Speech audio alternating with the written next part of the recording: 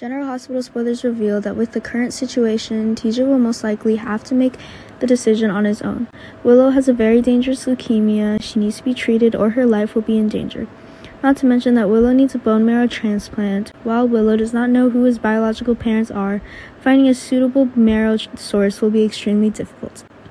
Willow's condition is getting worse and worse. TJ asks Willow to quickly treat, but she's still stubborn and delays it. Willow is pregnant, so maybe this is why she doesn't want treatment. The treatment will affect the baby in her belly. Willow already has lost a baby, so she doesn't want to lose it again. TJ couldn't convince Willow, so had to talk about this with Michael, hoping he would convince Willow. The hook killer attacked Diane while she was in the garage. Diane is discovered by Alexis and Gregory in a critical condition. She was quickly taken to the hospital for treatment. The hook killer really made people feel scared. He's clearly a professional assassin, not a simple criminal. This guy carefully investigated the movements of each object, then chose the right time to strike. There were 3 unfortunate victims he attacked, of which Brando unfortunately passed away. He was hit by poison and impregnated in the hook, and because he was not detected in time, he could not be treated in time. Diane is fortunate to have so many doctors to support, and Finn also prepares an antidote, so unfortunately she escaped death.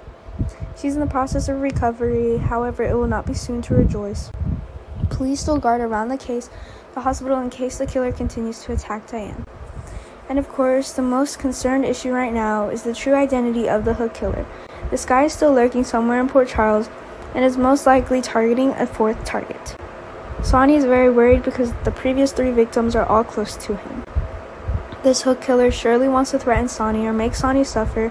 Sonny is forced to quickly find the killer. The first person that made Sonny feel the most suspicious was Dex.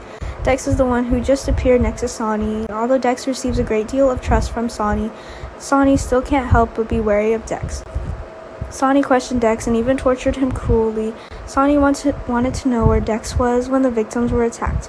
Joss witnessed it all, and she really couldn't bear to watch Dex being destroyed, tortured by her father. Joss stops Sonny and says she was with Dex when Ava and Brando were killed. Is that true or not?